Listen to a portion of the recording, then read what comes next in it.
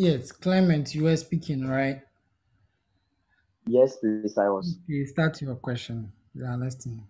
Okay, I wanted to know, using YouTube as an illustration, you can see that some likes on YouTube are sometimes mind blowing because someone posts a video that doesn't even that the person did not even that to even have a single like, but you see almost about 1,000 likes. What about that one too? Yes, bots where is there? YouTube, we have a whole lot of bots account. Now, let me tell you, when you actually get the chance to work with these big company as a data scientist, you realize that most of them has or have bots among their users, more bots. So you actually see a lot of, for example, Twitter. Someone will post within seconds 10K likes. Yes, they are bots, but bots in one way also help the company to actually sell to investors and tell them, look, I have the numbers, so come and advertise on my thing so that I can get money. This is what they do. But bots, they are parts. So it's part. So that it will actually make more people use YouTube. You get it.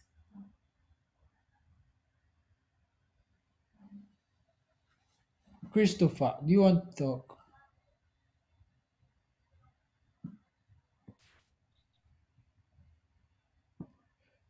Right, let's No. continue. Okay, let's continue. Now, recommendations as we speak the last time. So, recommendations is where you like, let me say, you have a Netflix account or a Netflix subscription. Every time you log into your account, you go for action movies. Now, you see, the next time you log into your account, you see action movies, new action movies coming. They will be giving you pop-ups, recommendations. This is here, this is that. They are all action movies. So it's your data. What you've been doing there is stored. Whenever you log in, something is monitoring you, whatever you are doing. So the system knows that you, Tom, always come for action movies. And so whenever you log in, the system will automatically use your data and pop up all action movies to you so that its main goal here is to keep you coming to the site. So recommendations also help in making recommendations. That's data scientist your work too. Pattern detection and grouping. Pattern detection and grouping. Okay, so here we want to actually see the number of, okay, we have this app there that helps doctors to actually determine the sickness you carry. So this app actually has been fed with symptoms of malaria, symptoms of HIV, symptoms of whatever disease you can think of. Now, when you come, then this app, you enter all your symptoms to this app. This app is going to draw a pattern, then group. So you have headache, key headache. So the app will go in malaria. Malaria is a person supposed to have headache. You say, okay, there is headache. Then maybe say HIV too, there is headache. Okay, then come again and come and pick. So by the end of picking and grouping, at the end, you will see that the system will be able to find out one particular thing that's unique to only one disease, and hence we say, okay, this person is actually suffering from this particular disease. That's for the grouping and pattern detection. Now we have anomaly detection. That's a fraud detection and those stuffs. The last time we met, I made an example of this fraud detection whereby I used bank. Now, as a data scientist, you feed your system or your database or whatever system you are using with the vital data. Now, maybe you are a data scientist for a certain bank. Now, the data you've given to the database or the system using is going to make sure whenever someone starts performing transaction, it actually corresponds, or the details the person will enter corresponds to the details you have in your database. If the person enters any detail that's not in your database, it is going to be flagged as a fraud. So data science is also used in fraud detection. So all these fraud detection, all these, let me say, when someone performs transaction, you see there is something not normal. The work of data scientists. Okay, now we go to recognition. This is facial recognition, text, image, audio. So the last time I made reference to, for example, you have those who uses Microsoft Windows. You have this assistant called Cortana. Let me see. Am I recording? Okay, Cortana. So you see, when you start, Cortana will tell you to set up your voice with your voice. So Cortana will tell you, say hi, you say hi, say hello, you say hello. So as you are doing that, it is noticing your voice. It is recording, it is keeping data of your voice. So whenever you want to use Cortana as a security feature or to open your laptop, you come and you speak. Cortana is going to detect and know that, oh yes, it is you. The same way works with those who uses the face detection app on your phone, or the face detection unlock on your phone. So the first time you are using, they will tell you, place your head well, tilt it, do this, do this. Or then it will be drawing patterns on your face. You will see it on your phone. All this while, it is going to keep these patterns somewhere so that the next time you try to log in, it will take a pattern of your face, then compares it with the first one it had, then open it for you. Now, someone might decide to ask this funny question. What if after setting up this facial pattern, maybe a few months later, a few days later, you go and make plastic surgery? Plastic surgery. When you do, you go and make plastic surgery. Now you go, for example, if you don't understand, this is what I'm trying to mean. You got your new phone or your new laptop, then you want to set up a facial yes, detection or unlock a face detection. Then you go and set it. So you see the app will be telling you, place your head well, place it like this. Then it will be drawing patterns on your face. After that, it will save it. Okay. The next time you come, you bring your face, it will detect, you see, okay, it is you, then open. What if the next time you come, you go and done plastic surgery on your face? What's going to happen? Please, who can tell me something? Anyone to tell me something? The next, okay, Yes, please, I'll say something.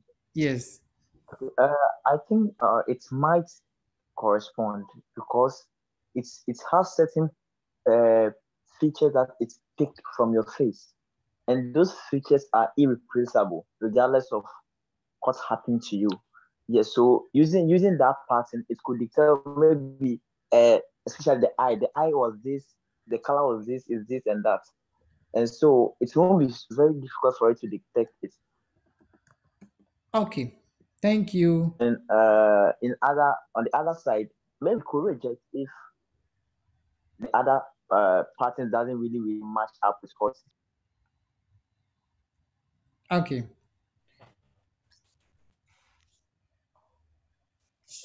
Okay. Anyone with another view?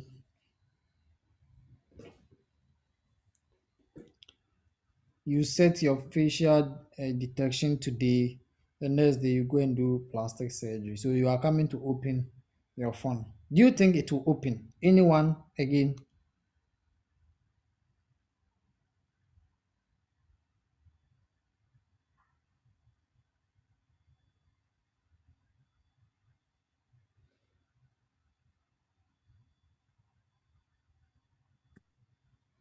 Okay. Thank you, Clement, for your contribution. Now, take note of this. When you set up or when you are setting up a face recognition, this is what it does. The system takes your face in a shape. So you see, some of us, our face are circle, some of us, our face are oval, some are box, some are rectangle, some are triangle. Okay. It takes in a particular shape. Now that shape, after taking that shape, it's going to measure distances. We call it metrics. So this is how it works. So the system will be like from so let me do a demonstration from your nose from your nose from I want to make an okay, let me see if I have a picture, then I'll be pointing it so that you all can see. Let me try and get a picture so that I can understand this very well. Let me download the picture from Google. Quickly, let's use for.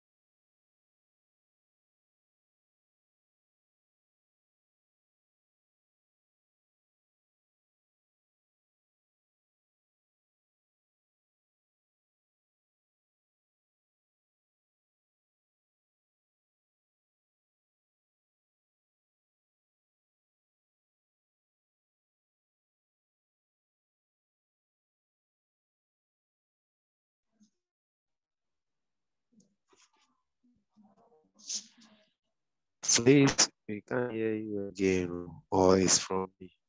I can't hear you. Yes, I'm coming. I don't know if you are talking though. I'm coming. Okay.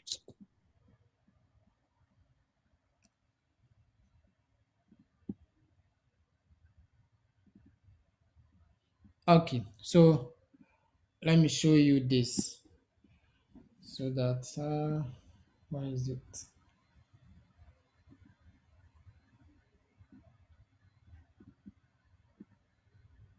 Okay, let's see how facial detection works. So you see, this is how it works. When you show your face to the system remember it's not a human being or it's not an intelligent something. It has been programmed to do it or it has been given instructions to do that. Now, you might think it knows your face. It doesn't know your face. It knows the pattern of your face. Okay, so this is it. Now, when you show your face, this face to the camera, then it start drawing pattern. So you see, please watch where my mouse is passing. It has drawn a specific shape around your face.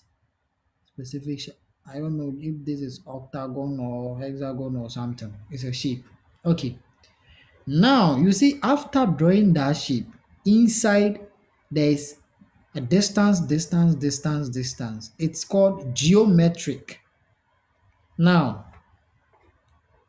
the distance from here to your eyebrow here is calculated. Each of us has a unique distance for that. The distance from your forehead here to here is different. The distance from here to here is different from each of us. So this is how it draws your face and it starts making these patterns on your face. Then it captures it. Fine. Now, you've given the system this. Then the next day, you go and do plastic surgery, then you come. Meanwhile, the plastic surgery you went to do, you went to shrink your face so that it will become small. Maybe initially your head was big, so you wanted it to become small. Okay, so the system when you show it to it again is going to see if it is there, so it's going to draw again, then it starts calculating. When it calculates here, now it takes the distance here and compares it with the previous distance. If it's not the same, it's not going to open. It won't even continue. It will tell you fast invalid face or something or error.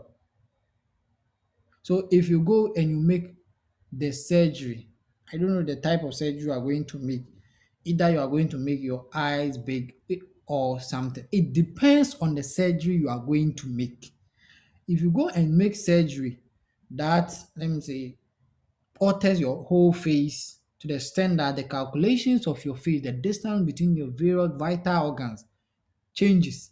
When you come back, the system won't open for you.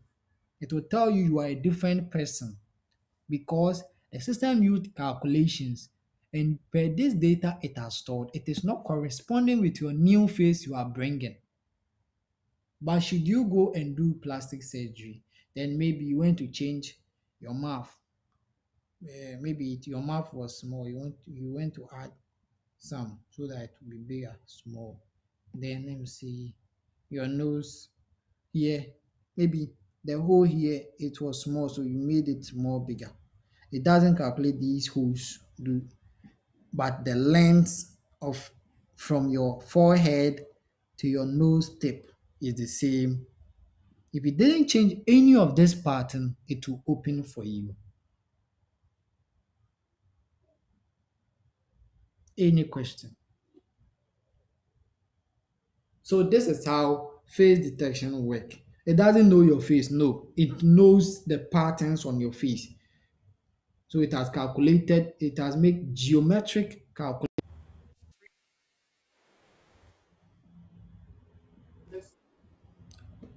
Okay, please, any question?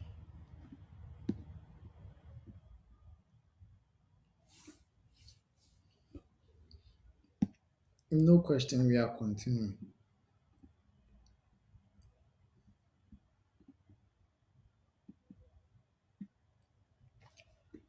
Right. Now, actionable insights or view dashboards report. Okay, so this is exactly what I illustrated to you. So, for the sake of those who just joined, let me show you the analytics one. Where is okay? So here is it. So you see the dashboard giving you the various analytics, number of viewers, number of time spent by each user, speed, site speed. These are the work, all the work of a data science. It is using the data of the visitors visiting this particular system to give you this actually calculations. Okay, let's move on very fast. Now we have automated processing and decision making. Automated processing. Hello, sir. Yes, please. Oh, please, I didn't intend to interrupt, but I heard you said you should download a certain app. Yes. The app is R Studio. R Studio. R capital. Oh, Yes. okay, thanks. You're welcome. And your assignment is go and get Twitter data set. Go and download it and keep it. We'll be using that for our practical week. And I hope everyone here is aware of your MTN project, whereby you are to take one. So for the benefit of the new people here, MTN says it's giving, actually they are going to give 3 slots to students, but they are going to give 2 slots specifically for data science students, then some gifts for data science students because they actually need data scientists in their company. So the challenge has been thrown to you guys. Take any of the MTN services and you as a data scientist analyze the service. Now note down your point, what you think is wrong with that service. Make your suggestions to that to improve upon that. And should your suggestion be taken, what do you think will be the future of that particular service? That's your prediction, and you predict it. Please make sure the work you do, you don't just go and sit down and just write anything. Please, you are presenting this an official work is going to be forwarded to MTN manager and they are going to choose the best. Do well to do your best. Yes, do your best. Anyone can just win it and it will grant you opportunity. Your job is assured. When they take you, they are going to train you well. Yes, they are going to, according to our deal, they are going to train you, take you through a whole lot, assign you to people to train you, then they take you as their own. So please take it very serious, this assignment. You are submitting it next 2 weeks. So this week is there for you to, so next 2 weeks we will get a way how to submit your work. We will communicate it to you, then you will submit your work. Then we forward it to them for them to analyze it. Please don't go and do any shoddy work. Sit down, then plan the thing, then do it well. Attach your official name, then your active email address. Don't add your mobile number. Some of you are using Vodafone.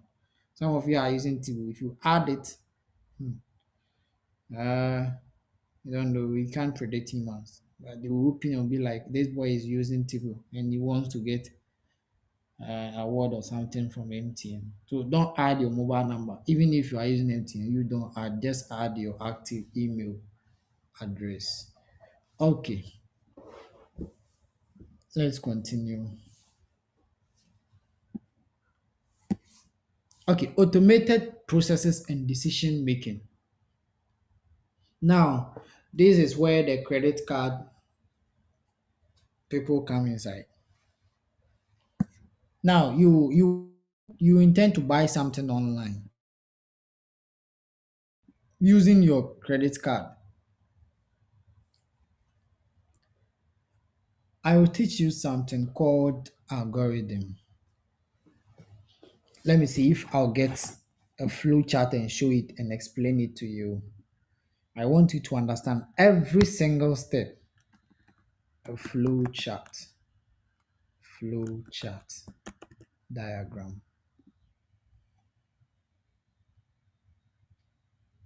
flow chart. Okay, flow chart diagram.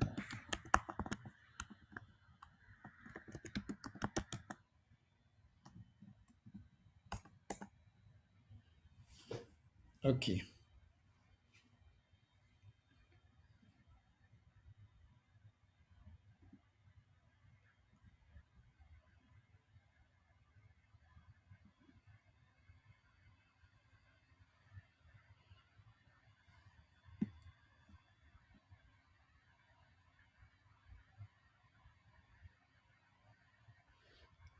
Okay, I've gotten one. Let me show it to you so that you understand this particular point visually.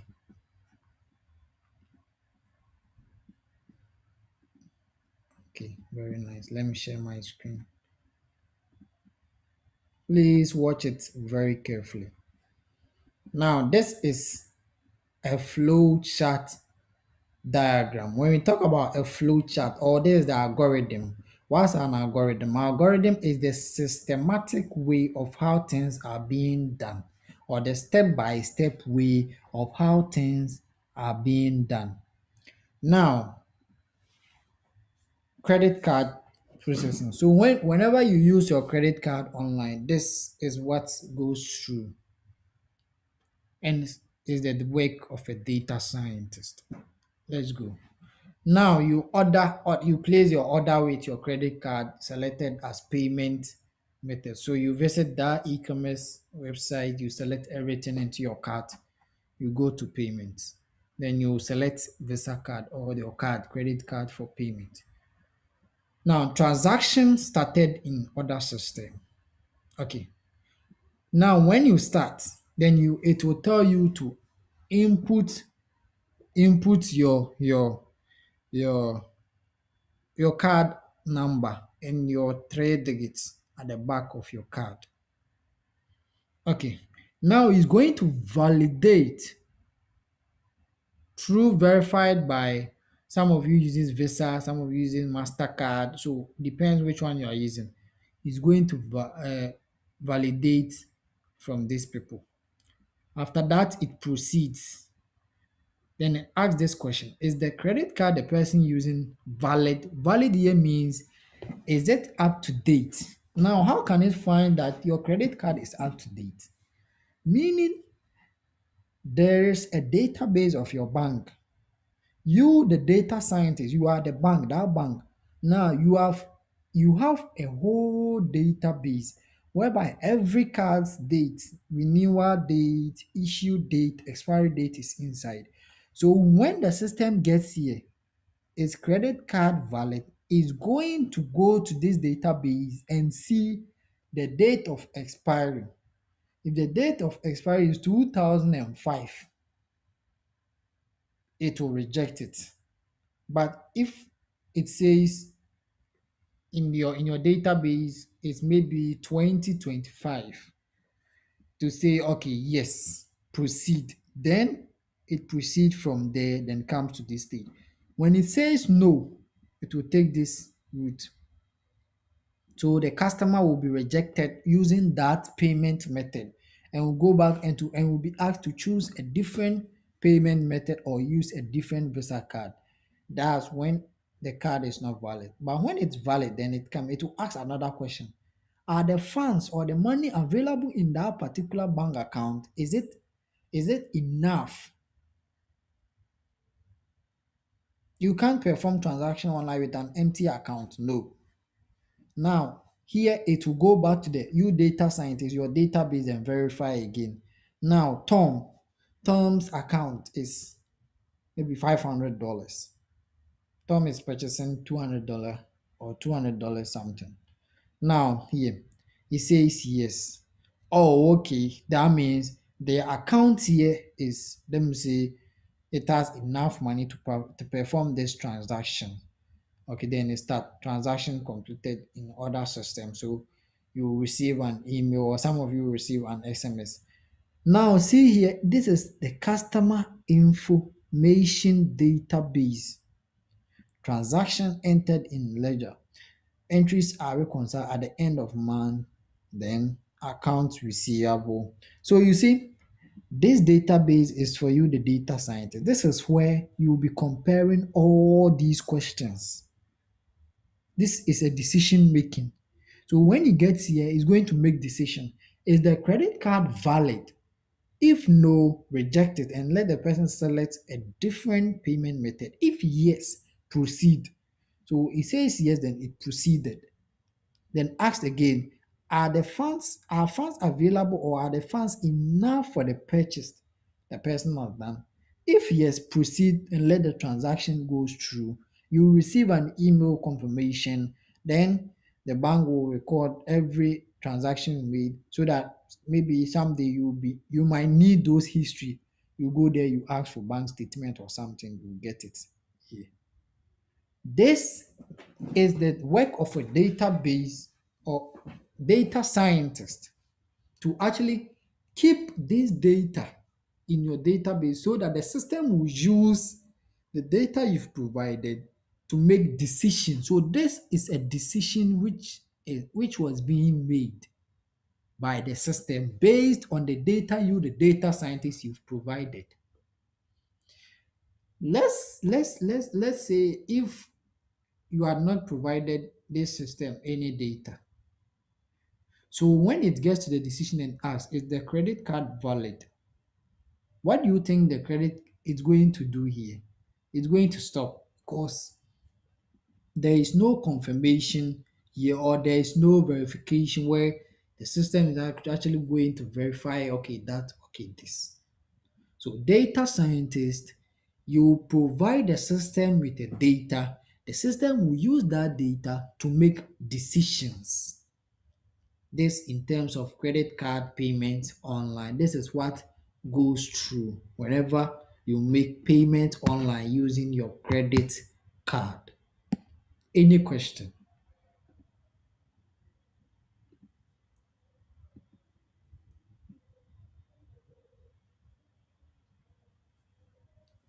Right. Let's move on. Okay. So we have scoring and ranking. Scoring and ranking. I'll quickly go through this and use the rest of the time for questions. Then we will be done for the class. Okay. Scoring and ranking. Now, this I made an example of this football website. So you visit a football website like livescore.com, go.com, these football sites. Then you want to view the league table of each one. How does the system knows that this team should be on top, this team should be at the bottom? Now, it depends on the data being given to the system and what the system has been told, instructed to do. So the data scientist provided this data that look, the team with the highest points should be on top of the table. And so immediately a team gets the highest point, that team is going to move automatically to the top of the table.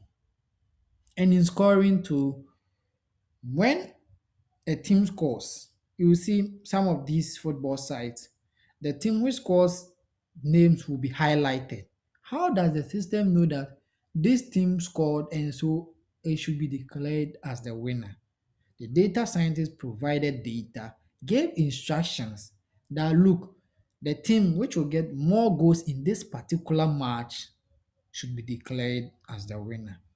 And so it happens and the team declares as a winner. Any question? Segmentation, that's demographic based marketing. People in Shiashi actually like eating wachi. Yes. Now, you as a data scientist, you want to help Hajia somewhere. Hajia is not getting customers. So you want to help her. Now you go to Shiashi and study the region of Shiashi. Now you notice Shiashi people like or prefers wache with gari. Based on this, you come to Hajia. Hajia, based on my analysis and everything I've done, go to Shiashi, set up a wachi base, add gari to it, to your things. People are going to buy and you make a huge profit. Hajia will listen to you, go there and do the exact same, and you see Hajia will be getting the money or the people she was expecting. This is demographic based marketing. Or you are in a company, the company want to open a branch. The last time I used KFC. You'll be in your one corner or in your town. There is no KFC, but all of a sudden you see KFC has come and open a branch. Now it's not that KFC was there and was like, oh, there is no branch here, we should go and open. No. KFC noticed people in Adenta or people here or people in Shiashi, or people here, people in Legon campus, or people in Accra actually purchase KFC a lot. And so we are going to set a branch here. So you see, within few months, KFC has been opened, and you see number of people trooping in. This falls under